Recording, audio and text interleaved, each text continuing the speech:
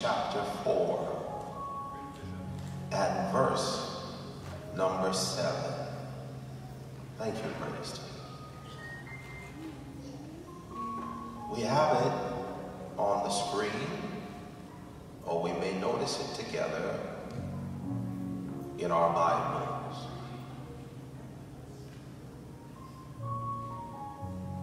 But unto every one of us is given grace according to the measure of the gift of Christ.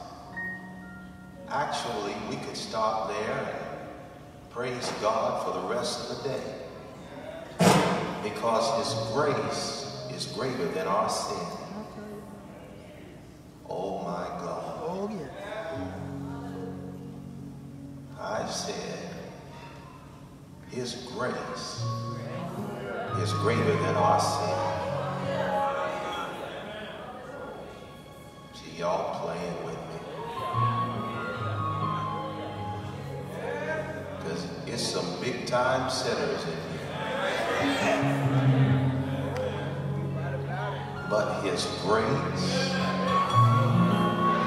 is greater than our sin. The scripture said it this way: where sin doth abound, grace doth much more abound. So we give God praise for His grace. Verse number 8, wherefore He said, when He ascended up on high, He led captivity captive and gave gifts unto men. And all the people said amen. Amen. I would like to dedicate this brief message to the memory of my beloved father, the Honorable Bishop James Edison Tyson. And today's message is entitled Doctrine in Demonstration. Doctrine in demonstration. The social climate in America is continuing to shift with an aggressive negative slant toward Jesus Christ and toward the church of the Lord Jesus Christ. It is no longer a foregone conclusion that the majority of Americans consider the Bible to be the moral compass for their lives. It is no longer a foregone conclusion that most Americans consider the church to be the religious institution through which they receive spiritual enlightenment and direction. With all of these differing theories, philosophies, and hypotheses concerning God and spirituality, the one thing that will differentiate the Apostolic Church from all of these other false doctrines and false religions is one thing: the demonstration of the Holy Spirit. When people see the Holy Ghost in demonstration, when they see it in all of us, it will create a distinction between that which is true and that which is false. We've got a lot of work to do in the body of Christ, and we have a lot of work to do individually as members of the body that will produce the type of impact on the culture that is necessary at a time where skepticism has become the order of the day. According to the teachings of the Apostle Paul, there are several things that we must do in the church before we can significantly impact what is happening outside of the church. If you'll notice Ephesians chapter 4 and verse 13, in this passage, Paul gives us a fourfold objective for the giving of the gifts of the Spirit. They're found in Ephesians chapter 4, verse 13. The Bible said, till we all come in the unity of the faith. That's number one. And of the knowledge of the Son of God. That's number two. Unto a perfect man. That's number three. Unto the measure of the stature of the fullness of Christ. That's number four. I'd like to look at that verse just a little closer, for it is my consideration that which is making the body of Christ unable to maximize the influence of godliness on the culture is not a lack of power. It is the lack of the unity of the faith. I was in Los Angeles on yesterday, and there was literally a church on every corner in South Central Los Angeles. However, the community around these churches was not impacted by the presence of these churches in those communities. There was a drug dealer on almost every other corner. There was a crack house on every other corner. There was a red light district almost on every other street. Yet all of these churches were in the midst of these communities. I am a strong advocate for ecumenical fellowship and partnership when it comes to anything that is going to bless people and going to help the community. But I want Christ Church to be clear in our understanding that ecumenical or interfaith fellowship does not constitute the unity of the faith. You see, you can sing with people, but not believe the same thing. You can shout with them and dance with them, but not have the same perception of the unity of the faith. What is meant by this term, unity in the faith? Well, unity in the faith is coming to a common understanding and practice of the core truths of the faith as taught to us in the Bible by Jesus and by the apostles. You will discover in the scripture that these core truths are also referred to as the doctrine of Christ or the apostles' doctrine. So then, if someone were to ask you, what does it mean to be apostolic? What exactly is the apostles' doctrine?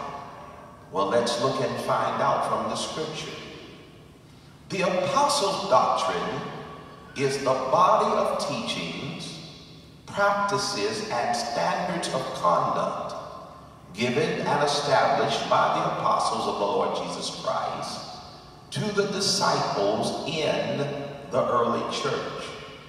So then, the natural question in progression would be, where did the apostles get their doctrine from? The answer is twofold. Number one, they got their doctrine from the Lord Jesus himself. And secondly, they got their doctrine from the revelation of the Holy Spirit. So then, what is the Apostles' doctrine? I would like to submit to you that the Apostles' doctrine includes 4 primary sections.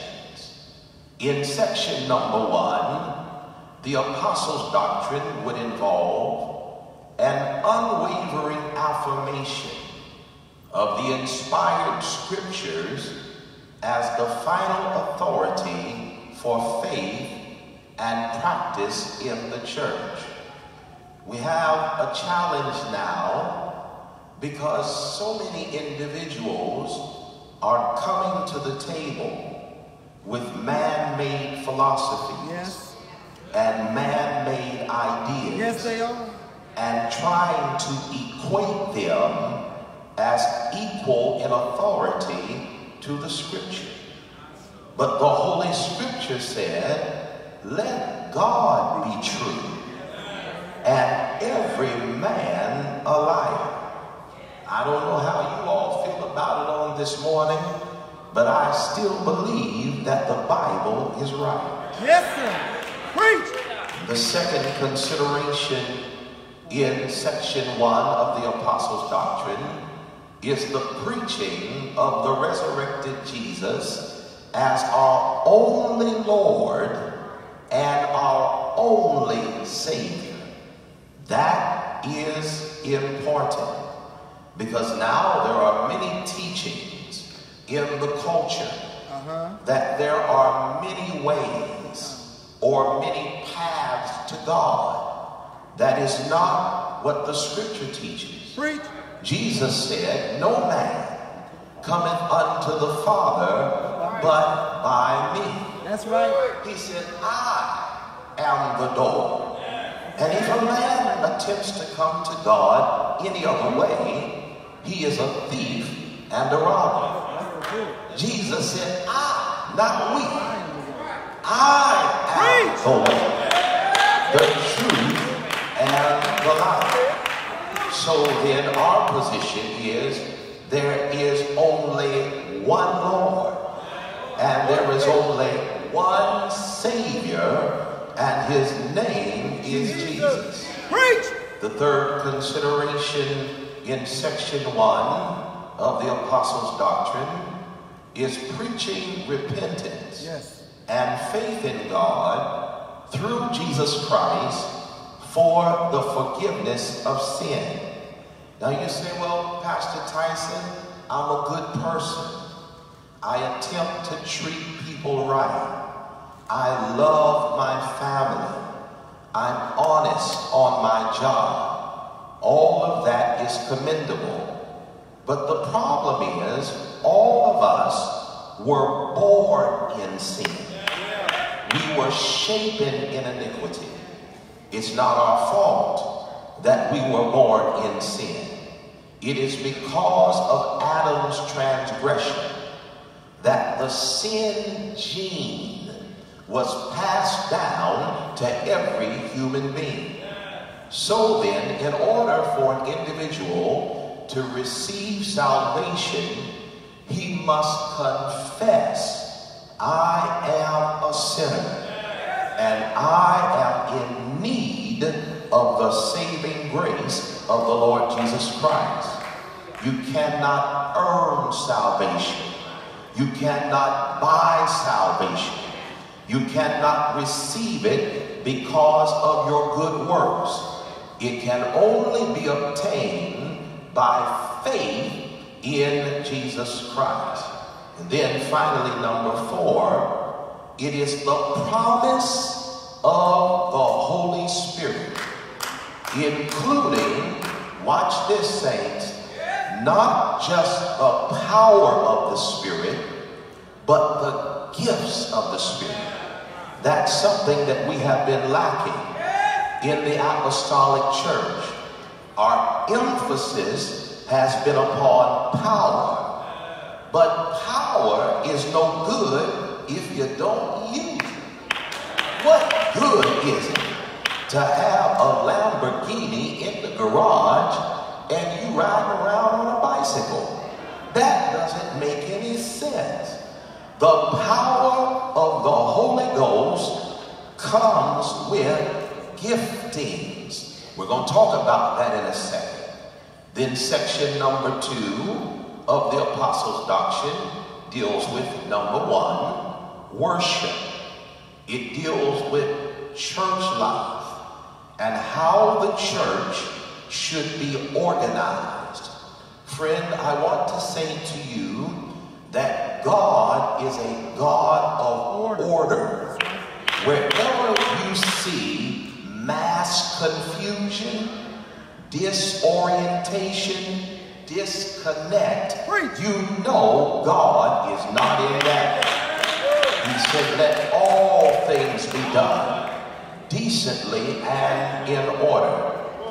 It is a sin to be a Sunday morning wonder, to be running around a church, speaking in tongues, dancing down the aisle, jumping over pews, talking about Jesus, Jesus, Jesus, Jesus, and then get to work on Monday and be the worst employee in the whole company. God is a God of order.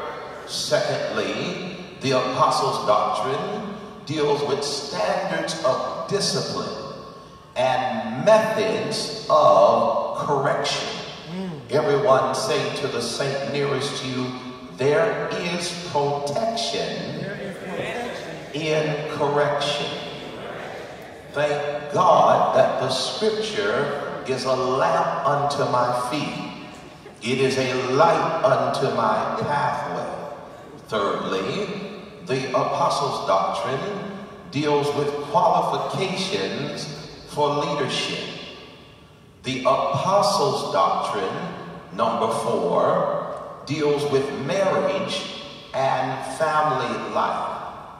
Number 5, it deals with work ethic. The scripture said that if a man does not work, he should not eat. Oh God. Can I pause here for a moment and talk to all of the women in the church and tell you that it is okay for you to help your man. It's okay for you to be a support to him. It's great that you are a cover for him. But if you're going to marry a grown man, it is not your assignment to be his mama. It is not your calling to be working 40, 50, 60 hours a week while he is sitting on your couch watching Sports Center. Oh, the devil is a liar. He must have a work ethic if he's even going to be considered as a candidate for marriage. And somebody said, I could do bad all by myself. I don't need to add injury to insult and misery to madness dealing with some lazy, sorry piece of meat man that won't work in a pie factory or keep a job for 2 weeks. I want all the men in this church to say with a loud voice, work ethic. Work ethic. The scripture deals with work ethic. Then number 6, the Apostles' Doctrine deals with separation from the world and consecration to God. So then, when a person receives Jesus Christ, not only do they receive new life, they also receive new lifestyle. Amen. Old things are passed away. Behold, all things are become new. Wherefore saith God, come ye out from among them. Touch not the unclean thing, and I will receive you. One of the reasons why the black Muslims do not respect many Christians is because they see Christians with a duplicitous lifestyle. They see Christians who claim that Jesus is pure, but they cuss every other word. Preach. They see Christians who claim that Christ is clean, but they're smoking Marlboros. They say, well, you say Christ changed your life, but there you are in the same sinful activities that you were involved in before you came to know Jesus Christ. The power of the Holy Spirit not only gives you new life, it gives you new lifestyle. Blessed is the man that walketh not in the counsel of the ungodly, nor standeth in the way of sinners, nor sitteth in the seat of the scornful. But his delight is in the law of the Lord, and in his law doth he meditate day and night. Separation from the world. I want to encourage you to stop being ashamed of being identified as a saint of God. Stop being ashamed of being identified as a Christian. For we are not ashamed of the gospel of Jesus Christ, for it is the power of God unto salvation. How many here this morning are very glad that you're saved? See, that's the question that I want to ask you today. And I have to ask you that because I've been watching some of you since the worship service has started today. And your face don't look very glad to be saved. Your countenance does not have a certain type of expectation to it that says God may turn every negative device in my life into a positive outcome with the next praise. Your body language does not indicate that you believe that God is sitting in the seat next to you on that pew waiting for you to do like the woman with the issue of blood and just reach out and touch him. The tonality of your voice, the silence thereof, the library style atmosphere that is in the sanctuary that should be filled with a spirit of celebration and a spirit of praise is an indication to me that you're not quite where David was when he said, I was glad when they said unto me, let us go into the house of the Lord. Maybe one of the reasons why I'm a little more glad than normal today is because I dealt with 3 young people under the age of 50 that died on this week. Maybe I'm a little more glad because this time last year I was in the hospital in full renal failure.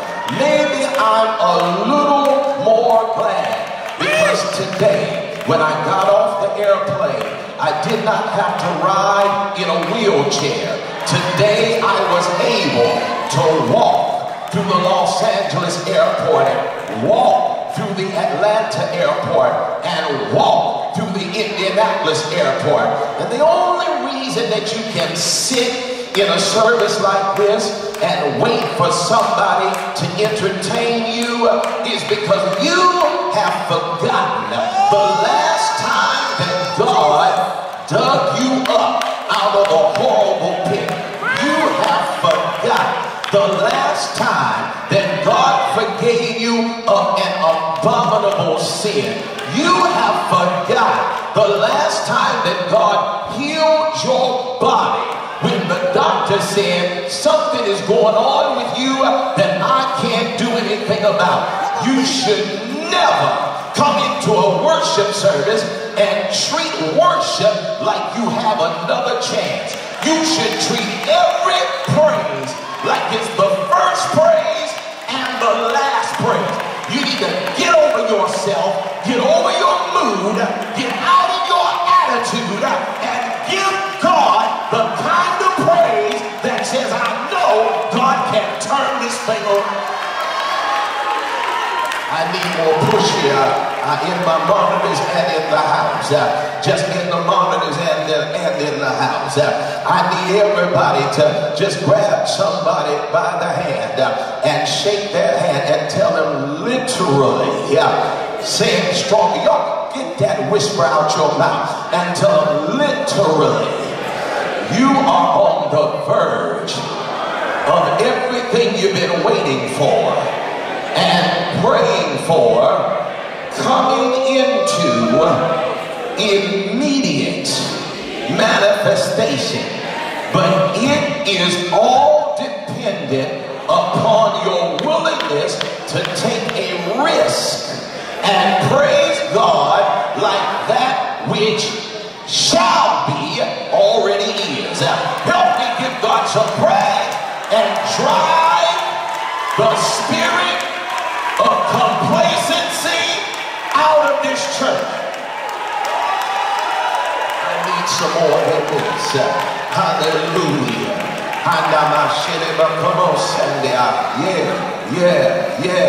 Yeah. So then, let me move on because I got a little more ground to cover. Bear with me. Don't leave me. Apostolic doctrine deals with number 7, submission to governing authorities, and it deals with civic responsibilities. It means being apostolic means more than just coming to church, more than just singing in a choir, more than just speaking in tongues. Apostolic means light of the world. I can't hear nobody. Apostolic means salt of the earth. Apostolic means difference maker. Apostolic means momentum maker. Apostolic means the distinguishing factor in any negative environment. Number 8, the Apostles' doctrine deals with suffering and persecution for the sake of Christ. You're going to go through some things. You're going to go through some tests. You're going to go through some trials. You're going to have some hurt and some pain. But how you come out of it will depend on how you're praising while you're in it. Y'all don't want me to preach, but I'm going to do it anyhow. Preach, Bishop! I said, how you come out of it is dependent on how you're praising while you're still in it. Let me take you a little further in Christ Church Apostolic Presbyterian Church. Let me take you a little further with this whole quiet church this morning. Let me say something to you. Not only will it determine how you come out of it, it will determine when you come out. I'm a little tired. Got a little jet lag, you know, because I've been flying all night, so I'm not quite as strong as I would normally be, but I'm going to preach my way out of my jet lag, and I'm going to preach you out of that mummy suit that you're wearing this morning. I don't like this mummy spirit that I feel in here. God is offended by people that have breath in their body but won't use their voice to give God praise. God is offended by people with the activity of their limbs that won't clap their hands. God is offended by people that are not paralyzed from the waist down, that won't get on their feet and give God a dance every now and then. I want you to tell your neighbor, you better get up off that purple bench and give God some kind of praise. I'm gonna warm up in a minute. I'm just working, talking past my jet lag. but I promise you I'm going to get there in just a few minutes. Praise his name. See, you got to learn how to stir yourself when there is no praise team, where there is no choir, or where there is no B.B. Winans, when there is no Fred Hammond, when there is no Kirk Franklin, when there is no Mississippi Mass Choir. You got to learn how to go in your bathroom and shut the door and look yourself in the face and say, I shall not die but live. You got to tell yourself next week is going to be better than last week. You got to tell yourself God is going to make a way for me to pay all these back bills. I just heard the Holy Ghost. Grab somebody by the hand and tell them God was trying to tell you on last week when that billionaire paid off all those kids at Morehouse, paid off all their student loans. It was at Morehouse. Ask him, can you hear God telling you you got more coming to your house?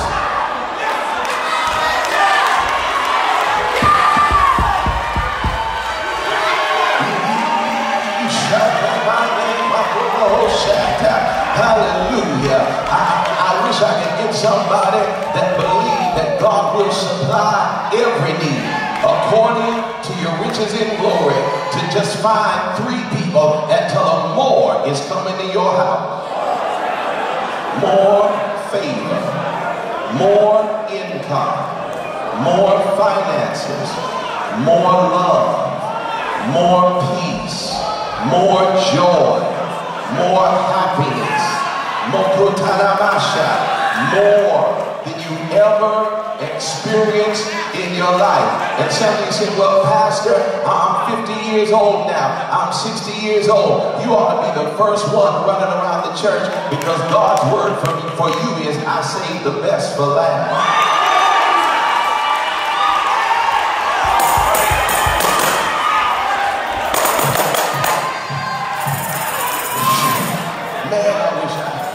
Shake that neighbor's hand like you're going to shake it off. Hallelujah. And tell them the Lord is saying, your latter shall be greater than your former.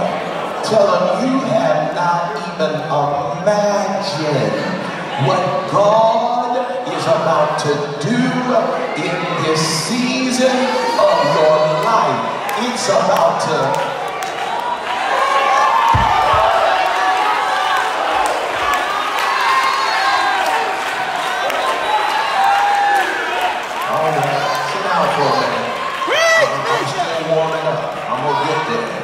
What is the apostasy for a minute? I'm coming back. Yeah, glory. Thank you.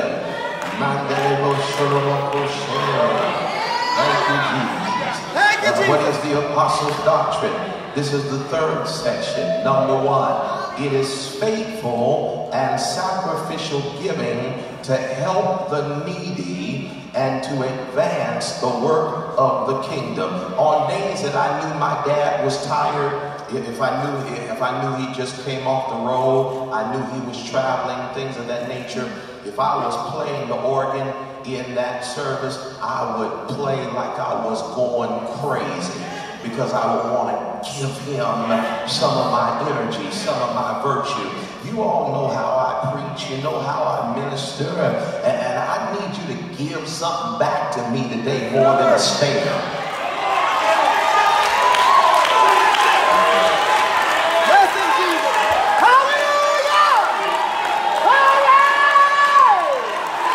I want you to tell your neighbor all of the seeds you have sown. Tell them all of the people that you have helped. It's all about to come back to you 100-fold. Yes, God said, I'm going to give it all back to you 100-fold. So then, see, you got to recognize when you're sitting next to somebody that's smiling on the outside but crying on the inside. You have to have consciousness of your surrounding. You have to be aware of how your worship destroys yokes, and how it lifts burdens, and how it breaks strangleholds of thoughts of suicide. And that is the second dimension of the apostolic doctrine. It is spiritual warfare. The weapons of our warfare are not carnal, but mighty through God to the pulling down of strongholds, casting down imagination, and every high thing that exalted itself against the knowledge of God. The third aspect of apostolic doctrine is caution against false teachers and erroneous doctrine. Right. Let's move on. Section number 4 of the Apostles' Doctrine is belief in the death, the burial, the resurrection, and the afterlife. You do not just dissipate into nothingness when you die. There is life after life. You are really in the dress rehearsal for eternal life. There is hope beyond the grave. Then secondly, the Apostles' Doctrine deals with what is called eschatology. That is the study of the end time. It is the promise that Jesus is coming again. And he is going to take the church back to glory with him. We've got to stay rapture ready. Have a seat for a minute and just bring your energy this way.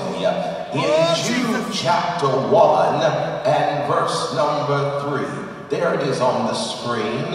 It says, "Beloved, when I gave all diligence to write unto you of the common salvation," when he says common salvation, he's saying that this group over here doesn't get saved one way. This group over here gets saved another way. This group over here gets saved another way. No, there's just one way. It is the common salvation. It was needful for me to write unto you and exhort you that you should earnestly contend for, let everybody say, the faith, which was once delivered unto the saints. That is what Paul calls the unity of the faith that we must strive to live in so that we do not end up in heresy. If we wander away from the truth, then we will wander away from the unity of the faith. There are many different types of wandering in the scripture. There is number 1, the wandering from the faith through greed. Through greed. 1 Timothy chapter 6 and verse number 8. And having food and raiment, let us therewith be content. I want to say something to you, because some of you think that I'm trite. You think I'm trivial. You think that I'm surface. You think I'm a bozo, the clown. When you see me dancing around here and running and giving God praise, and some of you think he's not serious. Let me tell you something. Tell him, Bishop, tell him. When I start dancing, I'm not dancing because of what I hear. I'm dancing because of what I see. I'm not dancing because of them drums and a guitar and an organ. I'm dancing because I saw a bullet fly past your son's head. That's why I'm dancing. Now, I'm not going to get into a whole lot of personal detail. I'm not going to call no names, but I'm going to tell you this. All of y'all that think that praise is trite, that praise is trivial, that praise, I don't do that. That's not who I am. Come on, Bishop! Come on! I am educated. I have degrees. I went to this school. and this is beneath me. Let me tell you something with your beneath yourself. We had one of our sons in this church. The devil came to take his life on last week. He was literally shot. And I saw him dancing in the spirit on Friday night, giving God praise on the leg that he could not walk on when he came in the service. Let me tell you something. He came in the service unable to walk. But when the praise hit the house and he got up out that bench and thought, I should be in a graveyard, and began to give God praise, God got in his leg. And if I be a man of God, if you'll give God a praise, God's going to get in your body and heal what's ever wrong with you.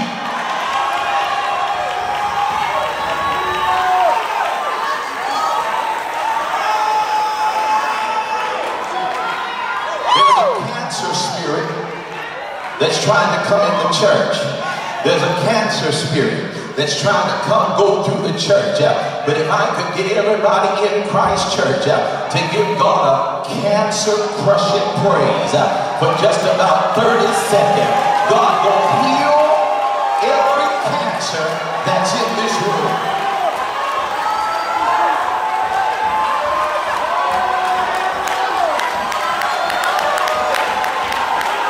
If you keep praising him like that, he's going to heal colon cancer, stomach cancer, breast cancer, brain cancer, and I declare by his stripes you are.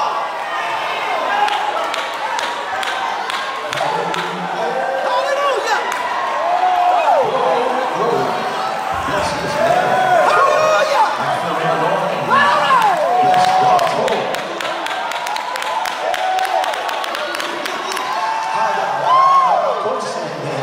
Hallelujah. Just do what the Bible said. They shall lay hands on the sick and they shall recover. Take your Holy Ghost hand and lay them on 4 or 5 people and tell them, be healed, be healed, be healed, be healed. Hallelujah. Be healed. Hallelujah.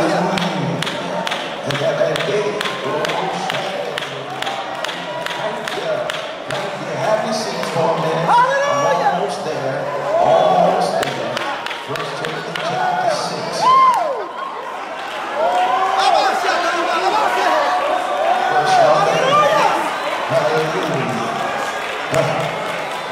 Stop being afraid. Stop being afraid. You say, my grandmother had it.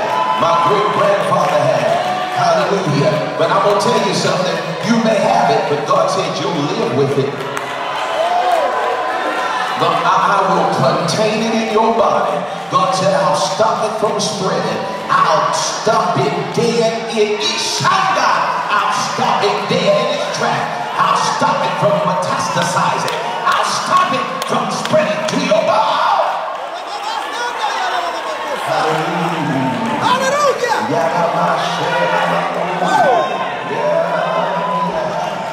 Have your seat. I'm almost there. 1 Timothy 6 and 8. See, I got to stir you. I got to make you remember, because the devil will make you focus on only the negative thing. Yep. He'll make you focus on what you don't have, so you lose sight of everything that you do have. And in verse number 8, he said, having food and raiment, let us therewith be content. I'm not the only one here this morning that can remember when you had to eat noodles for dinner, peanut butter sandwiches. I'm not the only one that didn't have money to buy groceries, wondered where we were going to get diapers for Jamie from, where we were going to get milk money from. And I've been to my door many days, went to the door, and packages of groceries were sitting at my door. Sometimes when I'm dancing for them groceries that an angel dropped off at our efficiency apartment door. Oh, I haven't forgotten that old Raggedy Vega that I had holes in the floorboard that wouldn't start when it was raining. I haven't forgotten when I was living in my car and had to come in the church to shower and to change my one pair of clothes. I haven't forgotten that. See, some of us have forgotten where God brought us from. I'm going to praise him for every dinner he put on the table this week. I'm going to praise him for every piece of clothes that's hanging up in the closet. I'm going to praise him for every pair of shoes that is in the closet. I'm going to praise him that I got a car to drive. It might not be a Lexus, it might not be a Mercedes, but I'm not riding the bus, I'm not walking anymore. I've got enough to give God praise for the rest of the day. And I'm not waiting on somebody else to give God my praise. Let us there with you, continue. Pastor's son, homeless, that is correct. Homeless, living in my car, coming in to church for 5 a.m. prayer, acting like I was coming for prayer, sleeping back in the locker room behind the old sanctuary. But oh, God is a good God.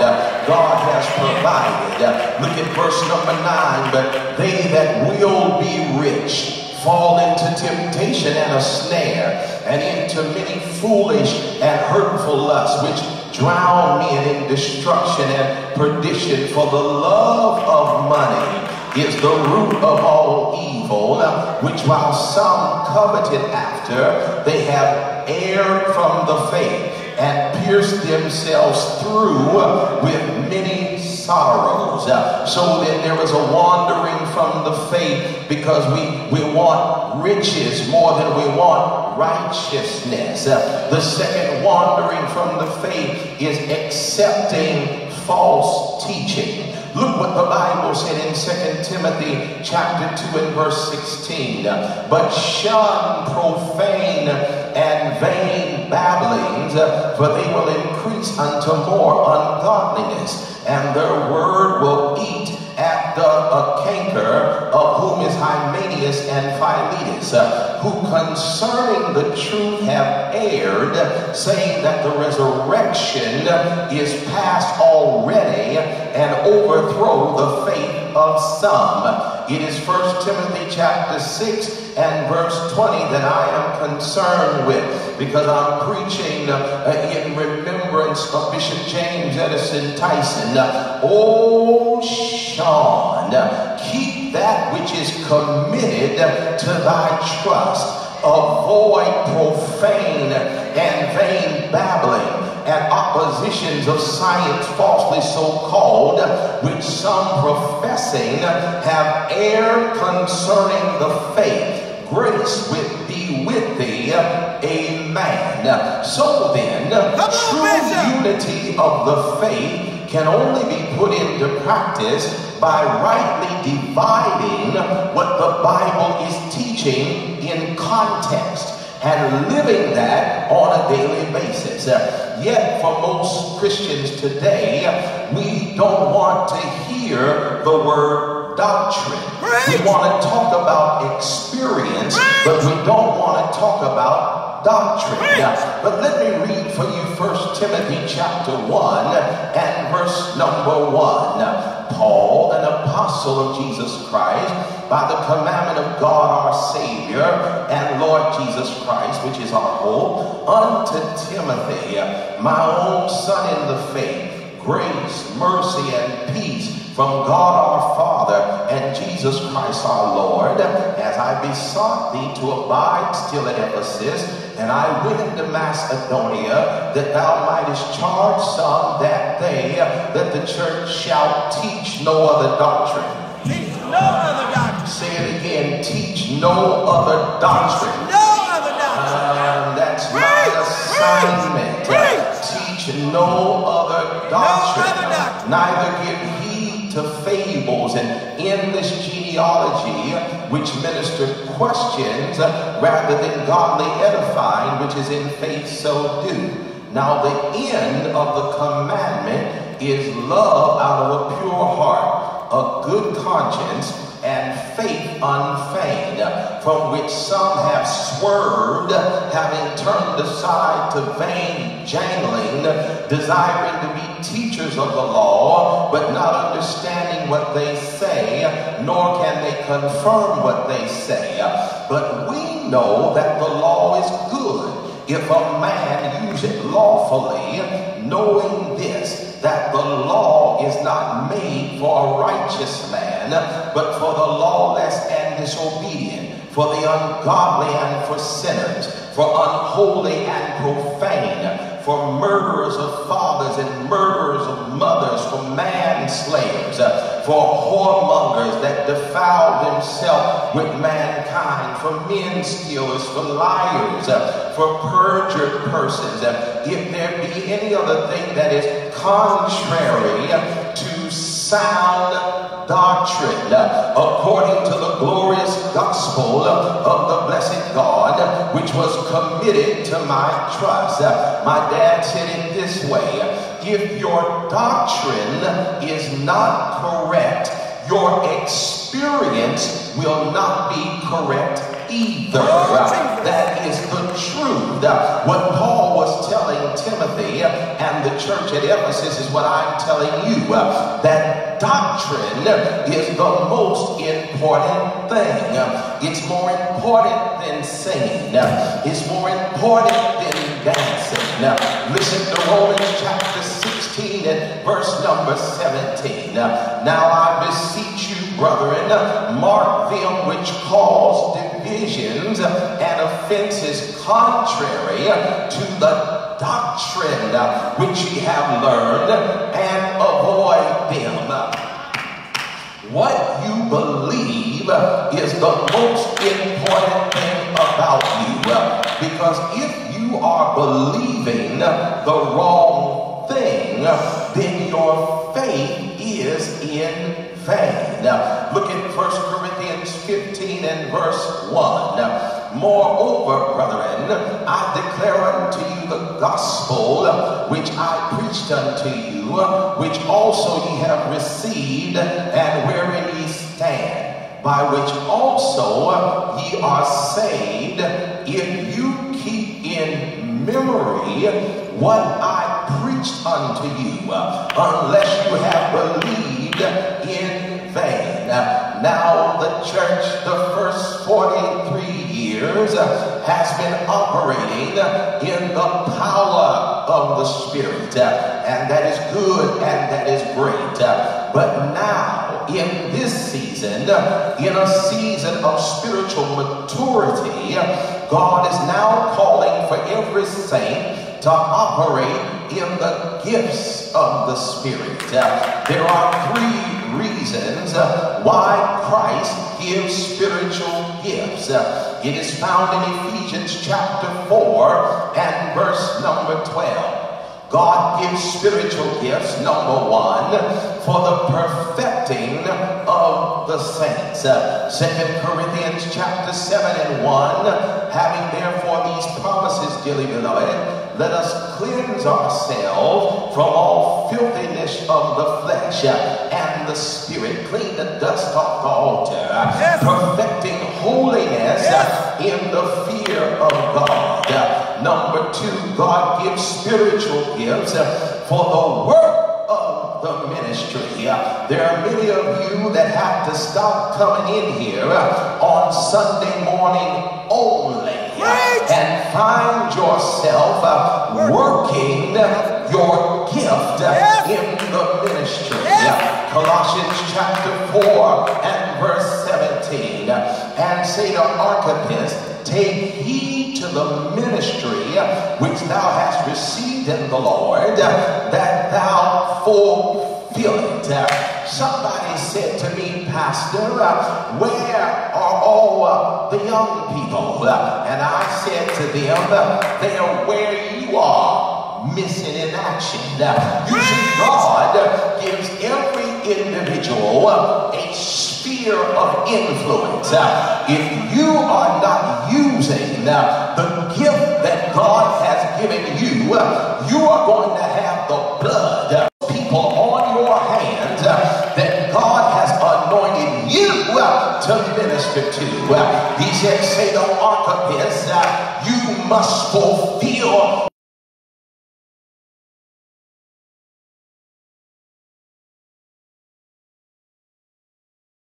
what you are giving God. There is more for you than what you have already received. You have allowed fear and intimidation and the opinion of people and past failures to keep you locked in one little lane and in one little box. But today, on the 43rd anniversary, your charge from God is to take that gift and maximize it for the glory of God. This is the third reason for the giving of the gifts, for the edifying of the body of Christ. 1 Corinthians chapter 14 and verse number 12. Even so ye, for as much as ye are zealous of spiritual gifts, seek that ye may excel to the edifying of the church. I'd like for you to just reach over and touch somebody and tell them, I am determined to let God use me to bless your life. If I see you falling, I'm going to step in there and pick you up. If I see you hurting, I'm going to step in there and ask God to use me to heal you. If I see you are lacking, I'm going to ask God to take what I have, and I'm going to do like Jesus did, the fishes and the loaves. I'm going to break it and break it and break it and bless it, and let God use me to bless your life. I want you to shake somebody's hand now, like you're going to shake it off, and tell them, say, hey, hey, hey. You don't have to go to a mini hit crusade to get healed. When you grabbed my hand, healing came out of my hand and went into your body. Some of you don't understand what you have. You don't recognize the power that you have. You're jumping in everybody else's prayer line when you got the power to heal yourself.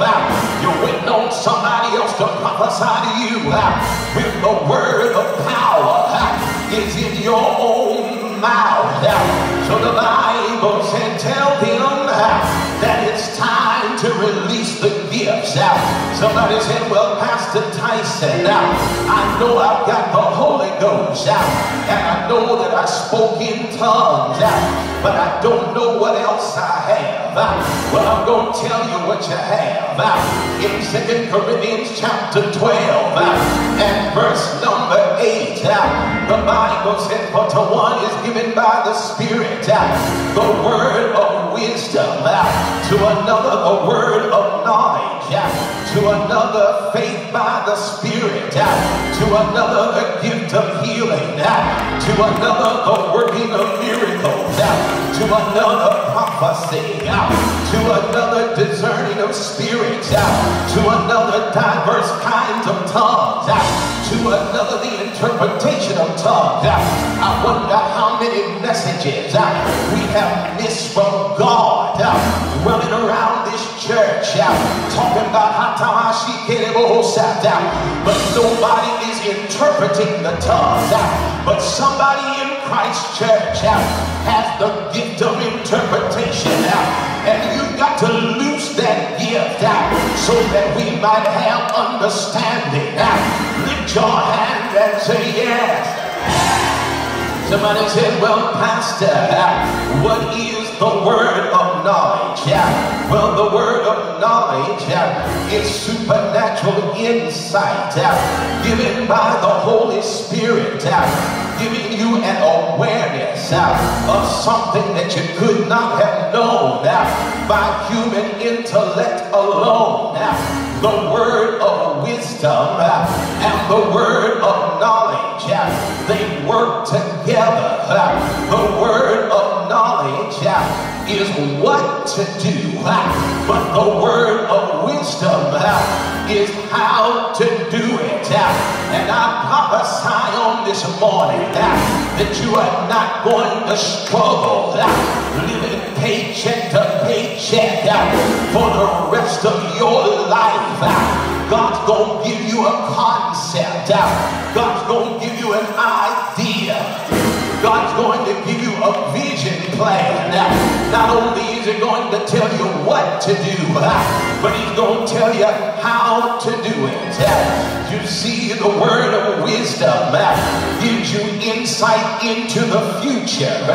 You can look down the road at 2020 and see what God is setting up to happen in the future. I'm sorry, saints.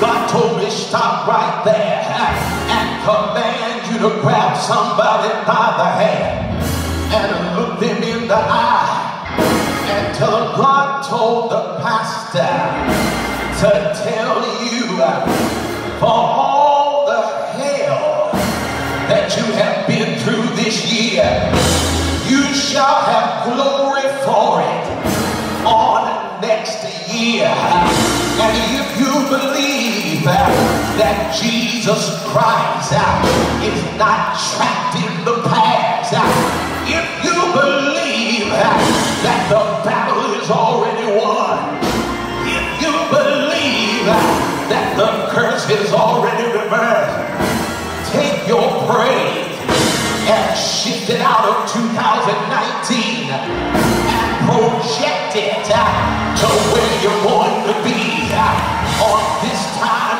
next year. Take about 30 seconds and praise him in a future tense posture.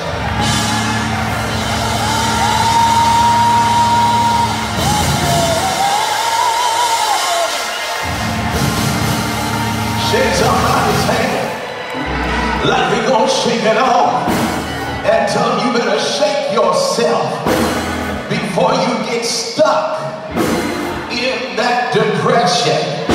I said tell them you better shake yourself before you get stuck in that bad relationship. I said tell them you better shake yourself before you get stuck with that incurable disease, because some of you are holding back on the praise God wants, because in your emotion you say I don't feel like it today. Well, whether you feel like it or not, I come to tell you that God feels like blessing you. I come to tell you that God feels like helping you. I come to tell you that God feels like lifting you. So if you can stir yourself into a future tense posture and give God praise now like it's already later. Praise him.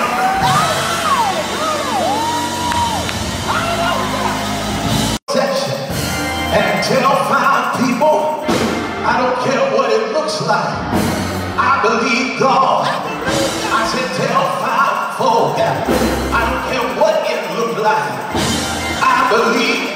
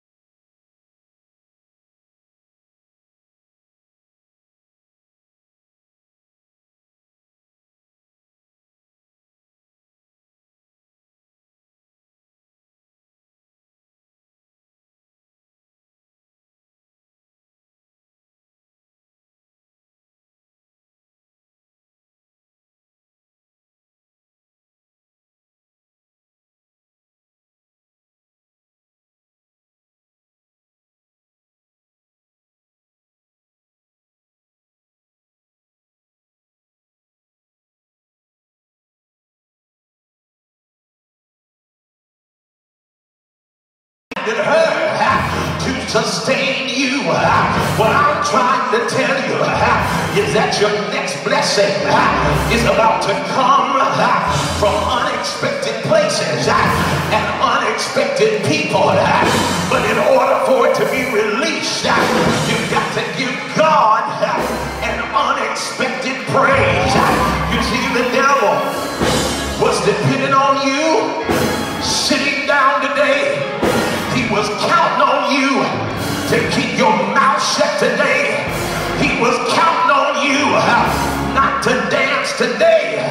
But if I can get somebody to take about 60 seconds and release an unexpected radical worship, if I can get 50 worshipers to praise him.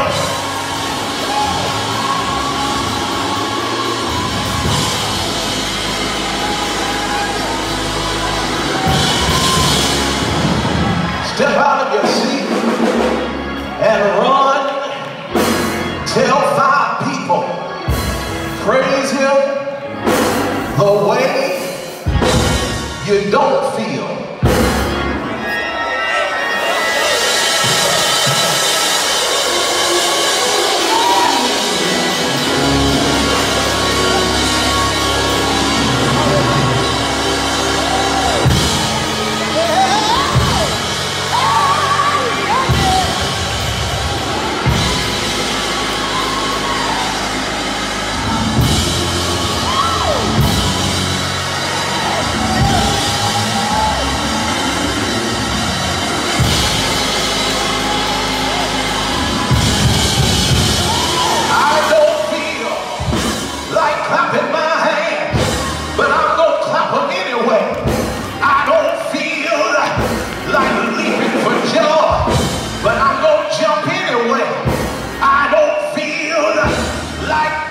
Today, but I'm gonna dance anyway.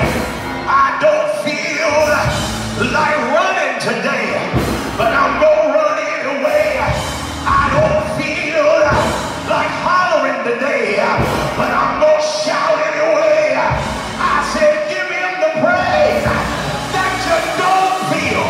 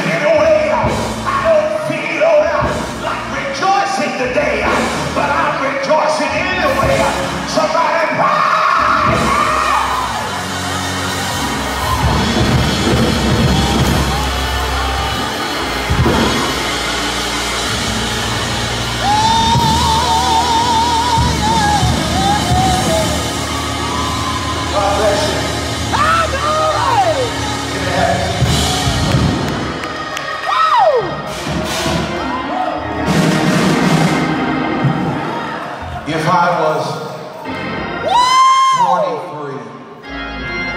43 instead of 53, I'd walk on the devil's head on every pew in this church.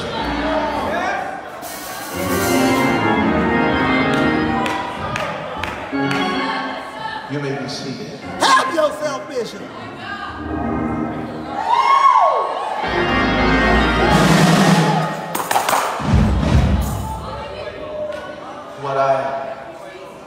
What I don't want to do is conjure up a praise.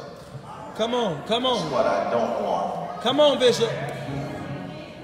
If you can't pull it up come on out of your own spirit, God can't use it.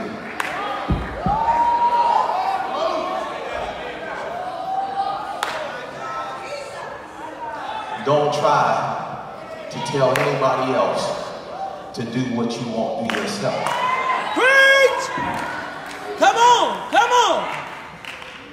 Don't tell me give God a good praise on a bad day, and you can't summon your own spirit to give God that praise. Today, the Spirit of the Lord is calling for the manifestation of every dormant gift, the stirring of it, the releasing of it, Hallelujah. the manifestation of it. It's in you, and it must come forth. Bow your heads in the presence of the Lord.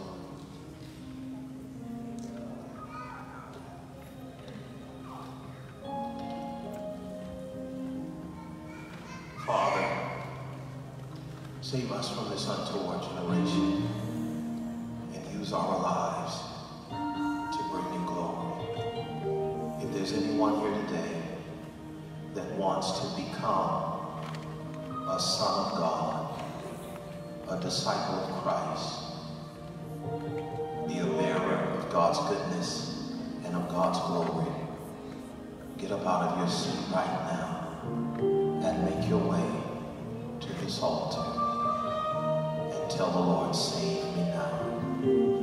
Is there a man, a woman, a boy, a girl, someone here today that will say, I want to be used by God to fulfill his purpose and his plan for my life?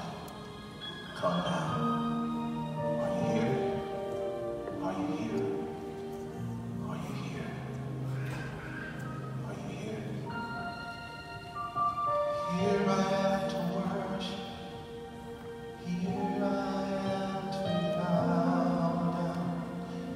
Here I am to say that you're my God. Are you here today? All together. Are you here? All together. Are you here? All together. Wonderful. Here I am. Here I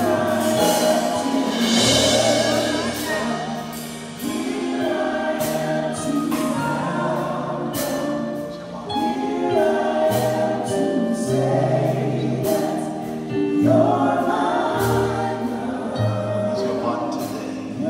All together.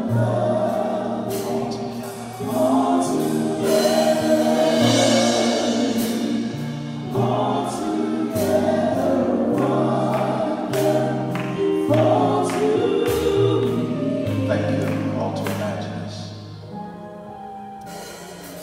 We're getting ready to go from the house of God today. But before we go, we want to be mindful of our 52-week challenge that we're continuing in giving on today. And I believe that we have been instructed, those of us that are giving in the 52-week challenge, we're going to share that gift before we leave the house of God on today. Pastor Jeff.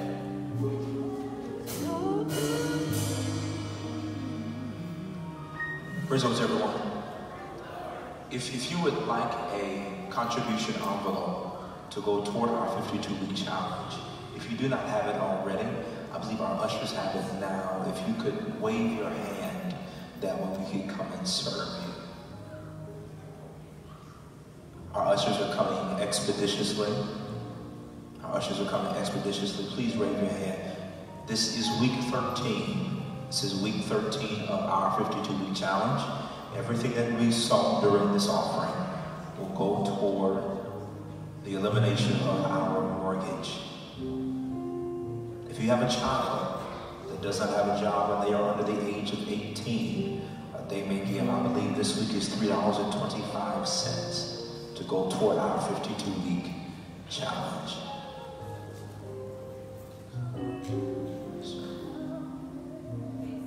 Please lift your hand high. That way our ushers can see you if you have not received one as of yet.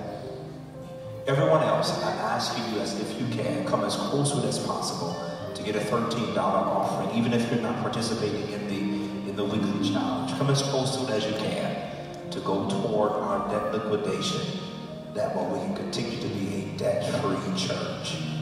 Let our officers come very, very quickly as we're preparing to give today. Get the best offering that you can. If you're giving by way of debit or credit card, Sister Higgins is available to my left and to your right. She's available there to serve you. You may also give electronically, whether it is by Cash App or by PayPal. That is available to you as well. For those of us that normally give by way of the Christ Church app, of course we know that our system is currently down at the moment, but as we are in the process of restructuring our system, I'm asking you to find your means of being able to give this morning. As soon as you get, this afternoon, as soon as you get your offering in your hand, stand with me all over the room. Even if you don't have anything to give, stand with me, that way we can pray the blessing of the Lord upon you and that we're moving expeditiously toward our dinner today. How many were blessed by the word of God today? Come on, even as you're standing, how many were blessed by the word of the Lord? Lift your offering or lift your hand unto the Lord. Now, Father, in the name of the Lord Jesus, bless this offering that we are about to give unto you now. I pray that you would have respect toward the giver, and I pray that you would sanctify this offering. God, be pleased with what we give to you, God, as we are proving ourselves to be good stewards over what you have provided to us. Now, Father, we will give you great glory and honor and praise in Jesus' name. Amen. Come from wherever you are in the sanctuary and let's give in this moment. Come from wherever you are. Come from wherever you are. Come from wherever you are.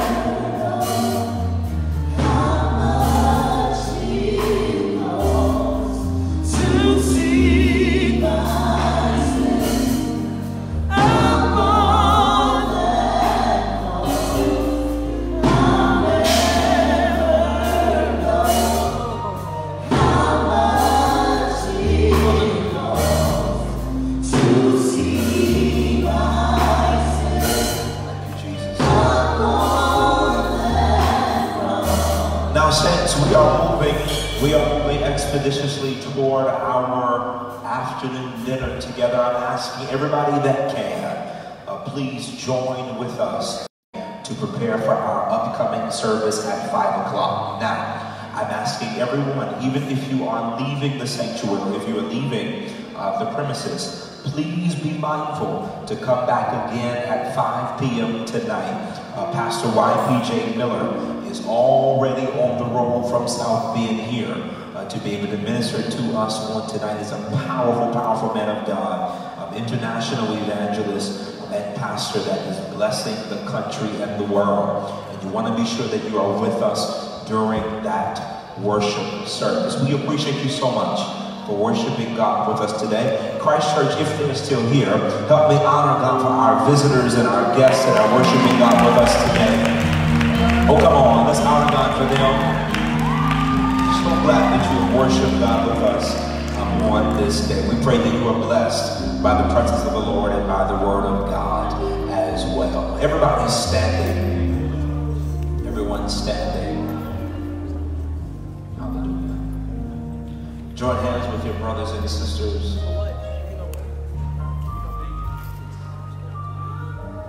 Look forward to seeing everybody at dinner in just a few moments. Tell your brother and sister next to you, I love you with the love of the Lord. If you only told one, tell another. Tell them I love you with the love of the Lord. Kaylin, I want you to come and pronounce the blessing of the Lord upon the people of God as we are heading toward our dinner today. Heavenly Father, we thank you, God, for the word that was preached to us today. I pray, oh God, that it be for the edifying of our souls, the changing of our souls, Lord. God, we ask that you continue to do your great work in this place. And we want to continue to see miracles, signs, and wonders like never before. And again, God, we give you the praise, we give you the glory, and we give you the honor for what you've done on tonight. and we are expecting greater on tonight. And it is so in Jesus' name that I pray. Amen. Everybody, let's move expeditiously out of the sanctuary, if you would please. Greet your brothers and sisters as you're